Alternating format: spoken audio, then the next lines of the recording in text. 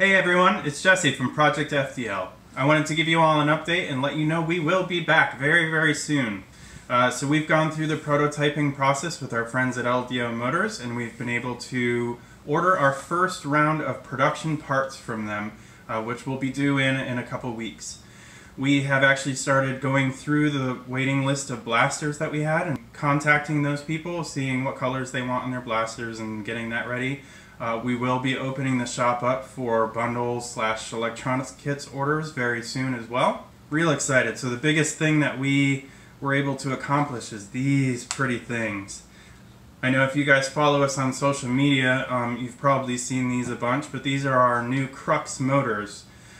So we actually had these custom designed. I designed the can, the exact size and shape of it, and the format in which your flywheel mounts to the top is all custom for us, as well as our logo on there, which is so cool. That's a huge dream of mine, to always have a custom motor with the Project FDL logo on it. So stay tuned, follow us on social media, either Facebook or Instagram or Twitter as well, and you can kind of keep up to date with what's going on there. So what I really wanted to show you was all of the stuff that I've been working on in the time that we've kind of been on our little bit of hiatus. So the last video I think I did, we talked about starting a Patreon. And for a cool Patreon project, I did something really cool, and I started getting really into high capacity rival sort of stuff. So let me show you some of the stuff that I've worked on. So this is Pip and Pack. The two go hand in hand, and this is sort of the evolution of a big project that I was working on, and it evolved into this. It started very different, and I'll get into that in a second, but Pack is a blower-based rival tank. It blows balls through the tube naturally up to Pip. So Pip is a fully integrated blaster. Pip is actually the brains that talks to Pack, and tells Pack to run the fans and the agitator. And then Pip is a small, very small, compact brushless blaster with speed control, select fire. But before I get too far into Pip and Pack, I kind of want to show you guys like the evolution of this, because this is not where I intended to go when I started this project. Let me show you. So about a year and a half ago, I built one of these. So what this actually is a proton pack. You guys know Out of Darts, and he has his proton pack. So I was able to get a beta version of his proton pack. I outfitted this to the tank from a weed sprayer, and I did a bunch of modification to like the blower motor and the agitator and a few different things. I had a ton of fun with that, and it worked really well, and that hooked up into my friend Samus. So Samus is the original HIR version of the FDL3. So there was a hose that came out of here, hooked up into Samus, and she could go full auto.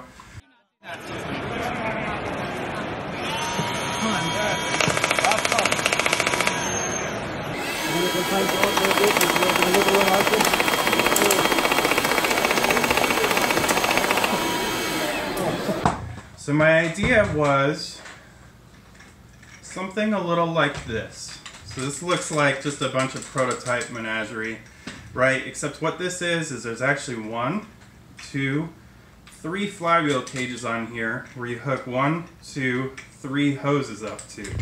And this is where this project sort of started from. The intention of this was to be the kind of the arm cannon, and I wanted to create like a wave beam type thing.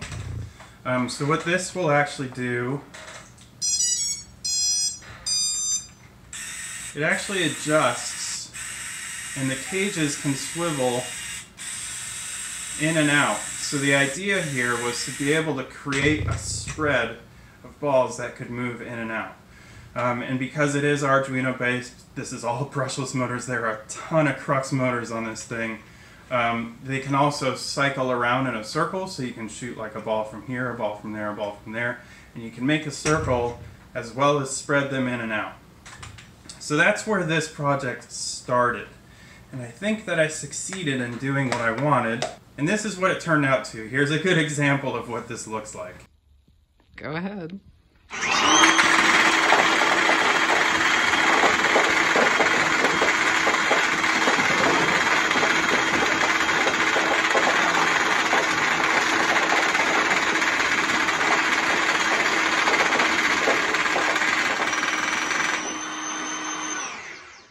Holy crap. We actually brought it to my daughter's school. We actually, prior to the pandemic, when all the kids were still going to the school naturally, every Wednesday morning we would actually go in and talk to a small group of kids in their STEM room at her school. So one Wednesday morning we actually brought this in. We had the 3 tanks with us and we tried it in their gym, and that was this.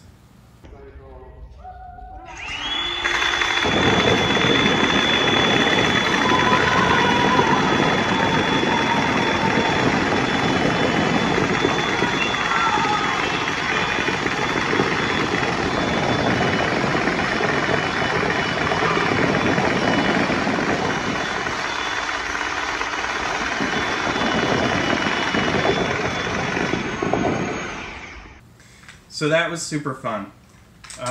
So once I finished that, I really enjoyed that, but I kind of wanted to take it like a step further, and it became very clear that you could take one of these cages off and then either have like 2 of them, or maybe you do 2 and 2, like 1 on both sides, and then 4. Like there's a lot of different combinations that can start happening to this if you start breaking it down into its basic components. And that is how Pip started. So Pip, if we look at him again, is really just one of the cages off of that thing, which I don't have a name for. I've tried to find lots of different names. I think we ended up on just like the monstrosity or something. And it's pretty clear why that's the case. And it kind of evolved from there. I never really expected to have like another product that we were going to sell, and like this is not a cheap thing. I don't expect to sell a lot of them. What this really was a project for me to keep fresh and learn lots of new things. So all of the, like the FDL1, the FDL2, and the FDL3 were all designed in AutoCAD. Which, if any of you guys have used AutoCAD, is kind of an old CAD software, and it's not officially intended to be used for 3D modeling. I made it do that, and that was really great.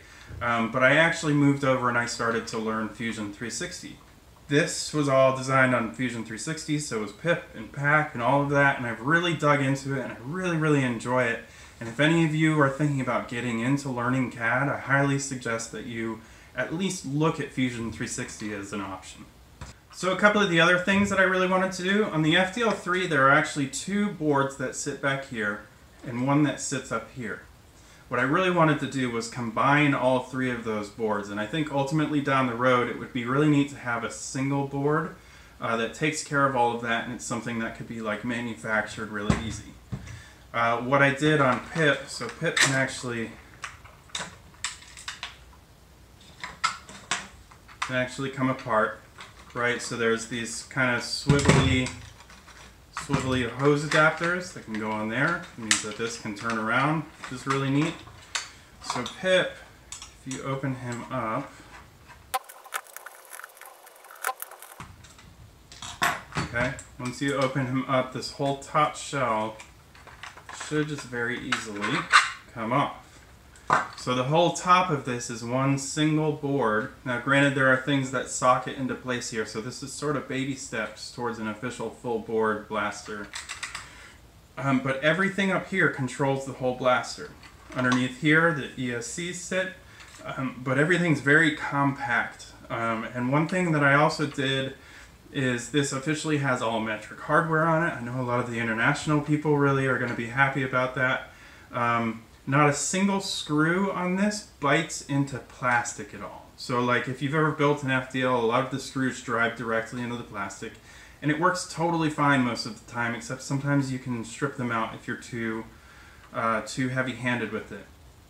So this, I used a lot of captive nuts, and I also used these little heat set inserts where you take like a soldering iron and you kind of drop an insert down into there. So then the screws all screw into either brass or a nut.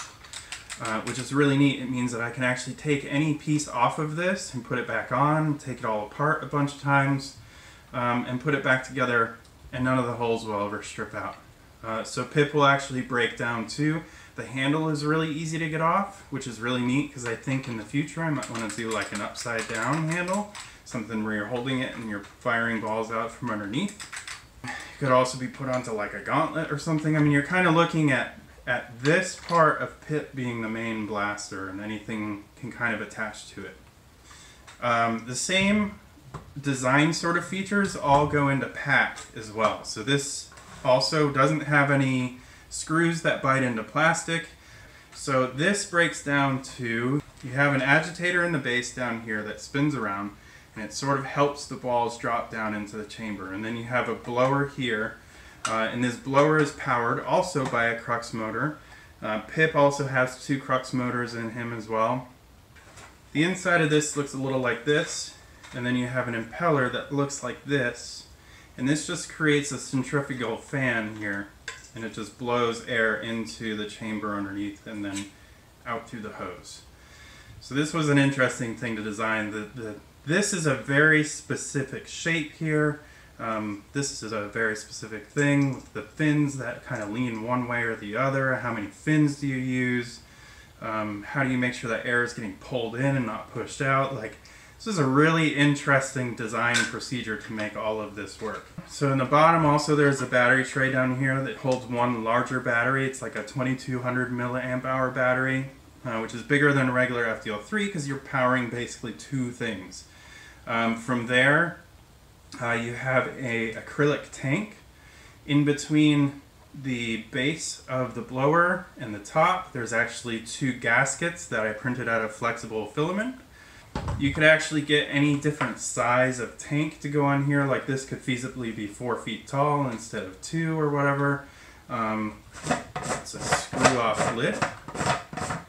Alright, and that's all printed. Again, there is a flexible filament gasket on the inside of there. It's really easy to open and close, really easy to fill. You have straps on the back. Yeah, so I'm really happy with how it came out, and I know what you all are waiting for, and that's a firing demonstration, and let's get to that. Before we do that, I need to put Pip back together a little bit here. So I want to give a special shout out to all of our Patreon supporters. We really appreciate you guys helping us out during the time that we were down. Without your support, this project probably wouldn't have happened, and this was a really awesome learning experience for me, and I think a lot of the things that were learned on creating Pip and Pack are going to go into future designs, either of blasters or other things or whatever happens in the future. There was a lot that was learned and taken away from this whole thing. Alright, so let's get Pip hooked up again. Put the hose on.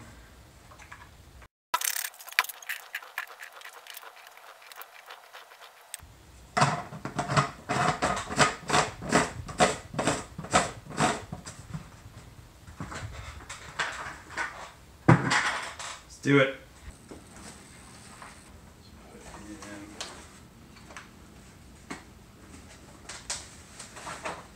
On the back. It's really cool. It's nice and sturdy, like it stays against your back really well. Come on, you got one switch that powers on the pack and Pip. On Pip there are 2 knobs. One is your speed knob, so you can turn it down. Turn it up. Your other knob is your burst knob. Your blasters may go to 10, but this one goes to 11. So the numbers that it turns to is the burst.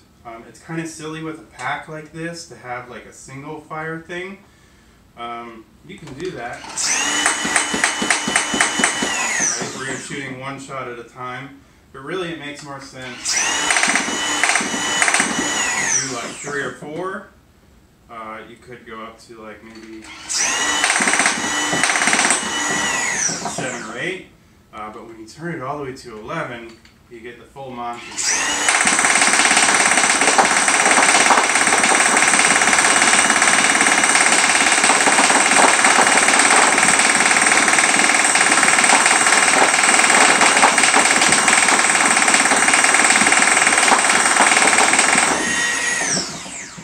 that's that. Cool, so as you can see, Pip and Pack works pretty awesome. A couple of little specs. So Pip hits approximately 135 to 145 FPS. That's kind of right at the tip of the range of kind of effective HIR performance. You get beyond that and the balls are so small and floaty it doesn't do a whole lot. You know, in terms of rate of fire, you're looking about 13 to 14. I haven't measured this specifically, balls per second. So it does the thing really well. I wanted to take one last minute too, and like I really believe in attribution where attribution should be given. Naturally, a lot of this comes from the proton pack, right? The original idea came from the proton pack, and I really wanted like my own version. It's sort of taken Luke a long time. He has a full, you know, business that he runs and everything. It takes a long time for him to design things. I got a little impatient, but I also just like wanted my own thing and I wanted to put my own spin on it, and I really knew that this could evolve into something really cool. From the proton pack, a lot of people have done a lot of different designs. The acrylic tube in particular, there's a guy, Sean from Blaster Core. He was building a proton pack that was made to look like the Splatoon thing. It's a video game where you shoot like paint and stuff. So he kind of came up with the idea to use like a clear tube like this. So that was a really cool idea. You know, and then I took it kind of one step and I coupled it together and had the gaskets on either side and stuff. Taruk Maktow, I talked to him a lot. He did a lot of work back in the day with Rival stuff, gravity-fed hoppers and things like that. I had a lot of great conversations with him about how to get things to work kind of better. So it's really cool. Like, it's a project like this doesn't come from just one person. It always comes from multiple people, and this was a really good example of that. A lot of the FDLs I kind of designed in my own little cave. A lot of this I did that too, but I also took a lot of help and advice from different people with a lot of knowledge. So it's really cool. Thank you to you guys, and again, thank you to the patrons, and thank you guys for watching, and take care and make on.